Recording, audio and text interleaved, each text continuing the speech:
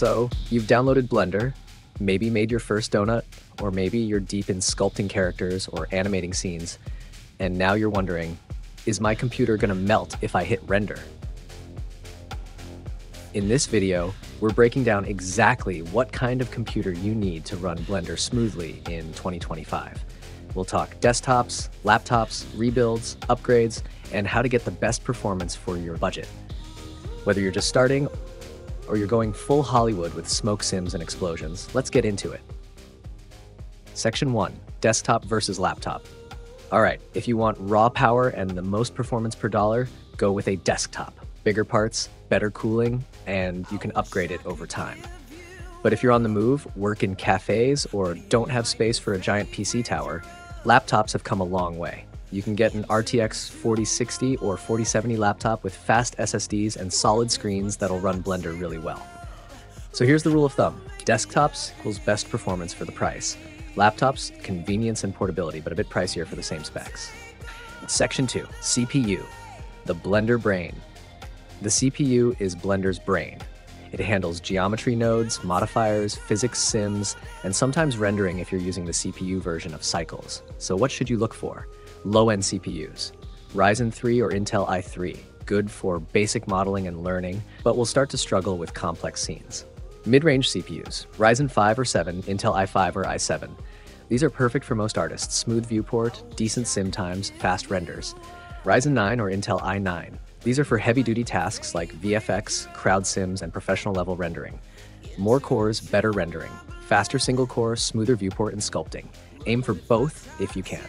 GPU, your render engine, the graphics card. If you're using Cycles with GPU rendering, this is the most important part.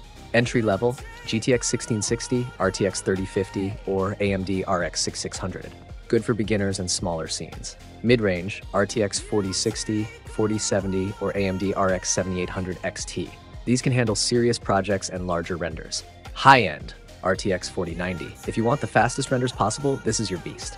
And yes, you can mix AMD CPUs with NVIDIA GPUs. That combo actually works great in Blender. Also, with Blender switching to Vulkan, AMD GPUs will perform even better in the future, so both brands are good choices now. Section 4, RAM, stability, and multitasking.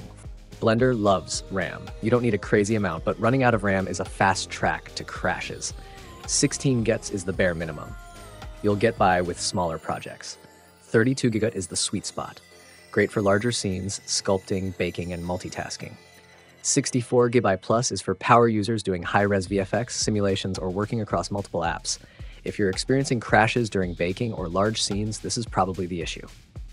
Section 5, storage. Storage seems boring until you realize how much time you waste waiting for stuff to load. An NVMe SSD.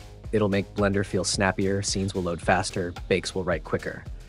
Minimum 500 GB NVMe SSD. Recommended 1 TB or more. Add a second HDD if you want cheap backup storage.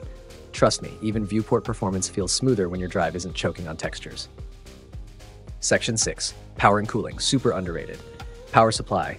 Get at least 650 watts if you're using a mid-range GPU. For RTX 4090, go 850 watts or higher. Look for 80 plus gold or better. Cooling. Stock CPU coolers are fine for basic builds, but if you're rendering a lot, consider an aftermarket air cooler or an AIO liquid cooler. Also, make sure your case has good airflow. One fan in, one fan out, it makes a difference. Laptops, what to look for. If you're shopping for a laptop, here's your Blender checklist. GPU, RTX 3060 or higher. CUDA and OptiX help a lot. Ryzen 7 or Intel i7 at minimum. RAM 16 to 32 GB, bonus points if it's upgradable. Storage, NVMe SSD. Don't settle for anything else. Look at laptops like Asus Raji Zephyrus, Lenovo Legion, or MSI Creator Series. Even MacBooks with M3 chips are decent, but just know they don't support CUDA or OptiX, so Cycles renders will be slower. Section 8, rebuilds and upgrades. Already got a PC? You might not need a new one, just a smarter one. Here's where to start. Rendering slow? Upgrade your GPU. Crashing during scenes? Add more RAM. Viewport lag? Check if your CPU or GPU is the bottleneck. Loading takes forever? Switch to an SSD. You can reuse your case, fans, sometimes even your power supply. A simple rebuild might cost you half of what a new PC would. Section 9, budget breakdown. Let's talk money. What can you get at different price levels? What you can expect. $800 starter build. GTX 1660, RTX 3050, Ryzen 5, 16 gigabytes RAM, great for learning. 2000 mid-range beast, RTX 4060, 4070, Ryzen 7, 32 gigabyte RAM, ideal for most Blender artists. 3000 plus high-end workstation, RTX 4090, Ryzen 9 or i9, 64 gigabyte plus RAM, built for studios and pros. You don't need to max everything out, but know what you're getting for your money. Section 10, want faster renders. So what should you upgrade first if you want faster renders? If you're using GPU rendering, the GPU is your #1 priority. Upgrading to something like a 4080 or 4090 will massively speed things up. RAM helps if you're running out and crashing, but once you've got enough, say 32 gigabytes, more won't make renders faster. The CPU helps with simulations, physics, and viewport lag, especially if you're using a lot of geometry nodes or modifiers. So yeah, balance is key, but GPU first if speed is your goal. And here's the best part. Building a good Blender machine also means you're ready for a ton of other stuff. Houdini loves a strong CPU and tons of RAM. Unreal Engine demands a powerful GPU. Video editing, you're golden.